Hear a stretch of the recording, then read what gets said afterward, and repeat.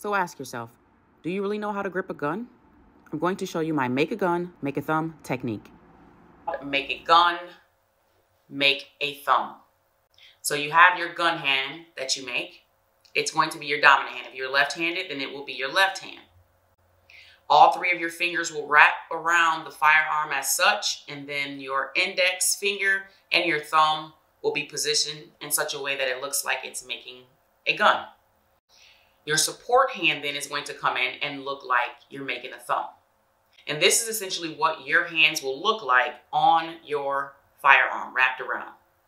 So what you would do is you would take your support hand and wrap it around. All right, so now let's try it with the firearm.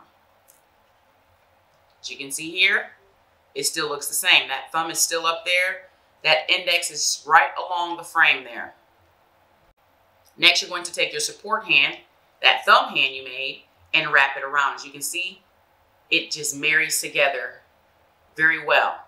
So the thumbs will stay up until you make that grip complete. Once again, make a gun, make a thumb, and then marry the two together.